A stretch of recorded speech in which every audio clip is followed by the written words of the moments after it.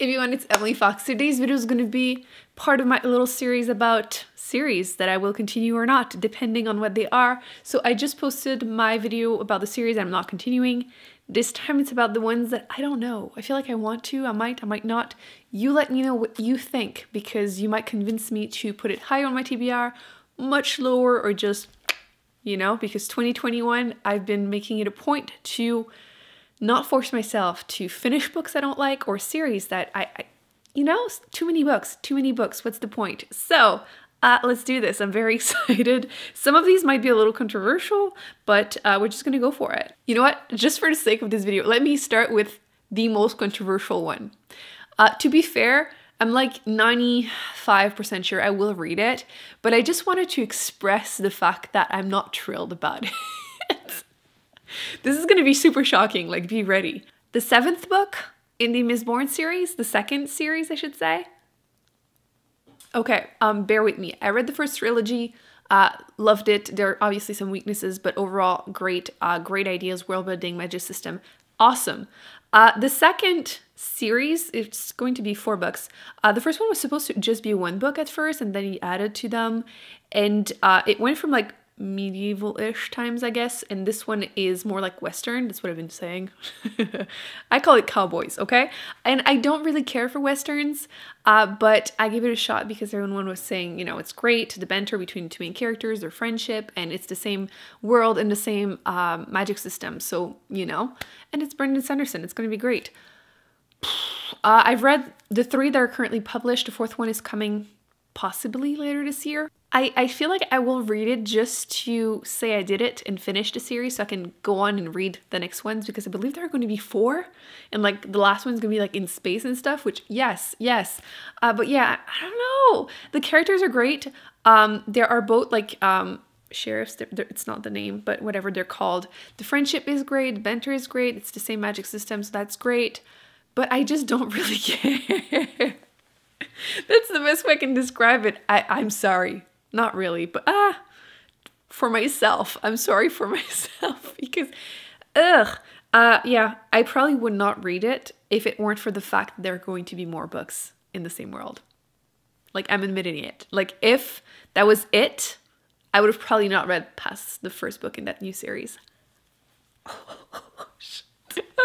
I feel like people are going to be shocked in the comment section, but yeah, that's just the truth. So obviously this one is not really something that you need to vote on, but you can be shocked. Next we have Fundraiside. I don't think it really comes that much as a surprise. I read it last year, the year before, I think. And I've been meaning to continue, but I was disappointed. People were saying that it was a little similar to Brandon Sanderson's style. It's an adult fantasy. And yeah, you know, there's a talking key, which was probably the best part in the whole thing. I don't know, I just really didn't care. So I feel like this one is probably gonna go towards no, but I'm still kind of open. People tend to say that the series is great and that book 2 was also great, but I don't know. I'm still kind of disappointed by book 1, so you let me know. But yeah, I barely remember it. I feel like it was very unmemorable and just didn't care for the writing, didn't care for the characters except for the key and whatever, you know, plot and ending. It was meant to me. I do want to read more by the author though.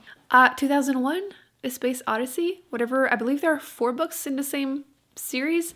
I'm not going to continue. I do like reading like classic sci-fi and I will continue to do so, but I think this was the 3rd one that I've read by this author.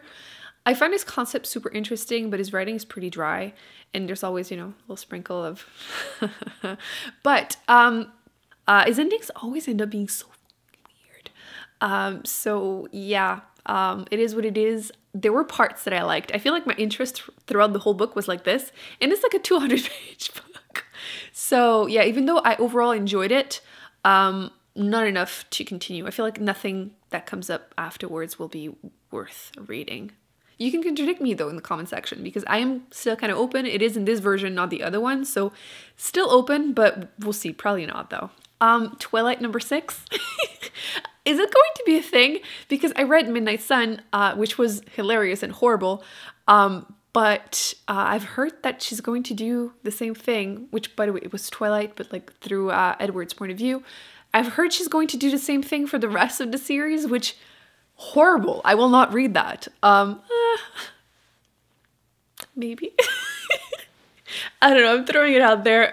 Probably not, okay? But like, it was so terrible. To be fair, I liked to hear the new information, like Teenage Emily is, you know, but no, probably not. Maybe. Next we have Leviathan Wakes, or whatever the rest of the series is. I have book 3 and 4 on my shelf. I was hoping to get to book 2, but you know, nothing is open right now, so I can't continue shopping for used books.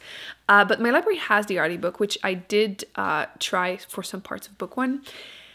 So I could do it, but I was, again, pretty disappointed by the first book. I thought I was going to give it 5 stars. Like, I went into it thinking 5-star book, adult sci-fi, you know, so much rave. I still want to watch a TV show, though. But I was just not really into the character. The story was meh. And again, there were a few sprinkles, but yeah, I don't know, like people say that it improves. Probably what I will do is try the TV show, and if I like the TV show, I will continue to give a shot to the series. But right now I'm just still kind of mad. It's still fresh, you know, and I will never get over two male authors sexualizing a moon. Like, I've never, why would you think a moon looks like a prostitute at a cheap brothel? I will never get over that, like, ever. Then we have the last book in the Book of Dust series by Philip Pullman. I've talked about the Secret Commonwealth. I made it to my worst book of 2020. And like, part of me still wants to read the 3rd book, which I don't know when it's coming out, but book 2, which was the one I mentioned, made it to my worst because it was not only the biggest disappointment ever, it was also, I just still can't understand that this author wrote one of my favorite series of all time, is Dark Materials. It can't be the same person. It just can't. The pointless sexual assault scene, I also something I'm not over still, and I finished it like a year ago. I have nothing to say, clearly. I will probably still read the 3rd book because I'm curious. I'm still hoping it will like be all worth it. But so far it hasn't been, and I've read 2 books in this series, so probably shouldn't, but probably still will. And last but not least, just to make fun of myself, I'm currently reading the 1st book in this series, and I'm thinking about not continuing the series. Like, I'm gonna give a shot to the whole book, obviously, but I'm like calling it. Future Emily can come back and let us all know if past Emily was right. But I'm currently reading Ship of Magic by Robin Hobb. I'm not feeling it. Like, it sounds awesome, you know, magic ships. Yes. But I think I'm like 10 hours into a 35-hour audiobook, and I'm still not really feeling it. I should probably DNF it, but like, I think I'm using this as a like last chance for this author, and then if I hate it, I'll just give up completely.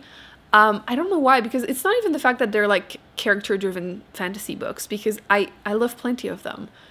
I feel like there's just like not really much of a plot, there's not much of a world building or magic system I can focus on, and the characters, I don't really care either. So like, anything that I would usually like about a book are not there. I feel like I'm just going through it, which I will, again, continue. I'll let you know. Probably will not be able to finish it this month, before the end of the month. I'll try though. But I'm just calling it in advance. I'm probably forgetting some series, but I mean, it's an ongoing thing. Again, I will link the past ones that I've done down below for anyone interested. Please let me know in the comment section, actually, if you have any books that you're not sure if you want to continue the series or not, and we can all let you know if you should or not.